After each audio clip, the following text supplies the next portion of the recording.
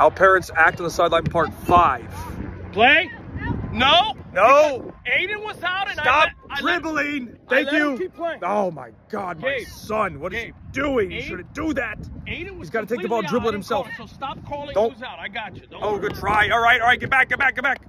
Good try, Juan. Why do you think we got to coach from the sideline so much? You know, basically, we just don't have any good coaches. Our coach sucks. He doesn't teach the kids. He doesn't coach the kids during the game, so we got to do it from the sideline. Well, you know, I'm not saying that he completely doesn't do that. He's just not doing it right. I'm saying he sucks. Well, maybe a little.